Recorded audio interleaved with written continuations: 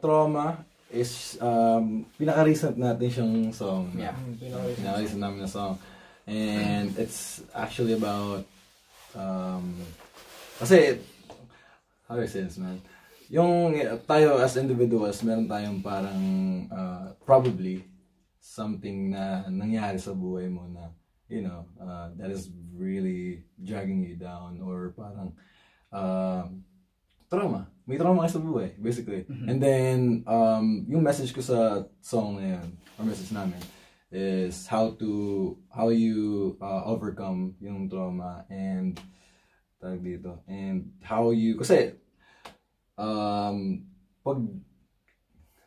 basically, pag kunyari na bad trip, gano'n, bad trip. Tapos, syempre, isipin mo parang, I had a terrible experience from that. Pero once you realize na that happened for a reason, or pag nakapulot ka ng aral dun sa trauma na yun, you would actually use it to make yourself better, right?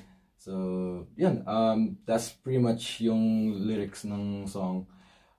Sinulat natin siya.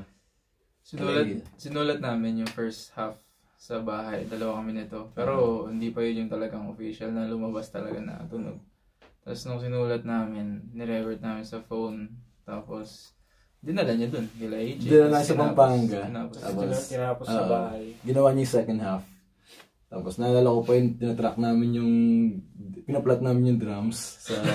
Tapos, leaked. Tapos nag-corrupt yung, nag-crash yung laptop, nag-crash yung laptop.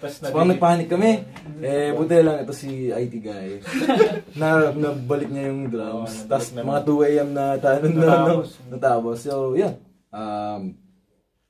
Trauma is pinaka-paborito namin kanta to play live. Kasi sobrang abrasive niya, sobrang straightforward. It's fun to play. Really personally, favorite ko yun kasi may inputs ako sa lyrics. Exactly. Talagang, favorite mo kasi. Saka yung sound.